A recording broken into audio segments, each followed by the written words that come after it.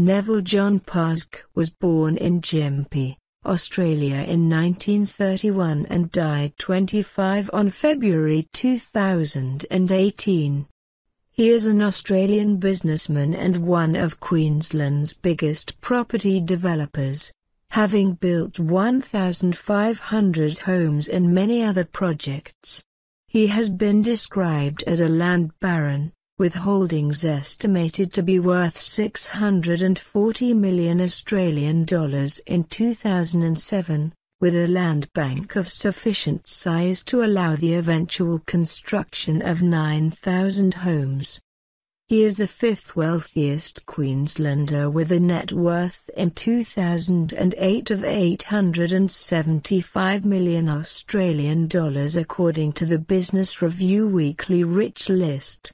His philanthropic causes include the Police Citizens Youth Club, Zoe Reid Hospice, Royal Children's Hospital and the Brisbane Lord Mayor's Community Trust.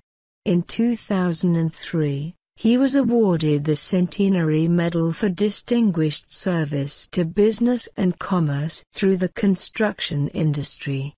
His daughter Lynn Pask married the former Queensland Transport Minister Steve Bredere after he divorced Senator Jan McLucas. He is considered a shrewd investor in property. In 2001 he paid $24 million for land in the Melbourne outer suburb of Rowville and eventually made a $50 million gross profit on that development alone. In 2004, Pask was accused by a farmer who had sold him farmland of exploiting inside knowledge that the area would be rezoned for urban use.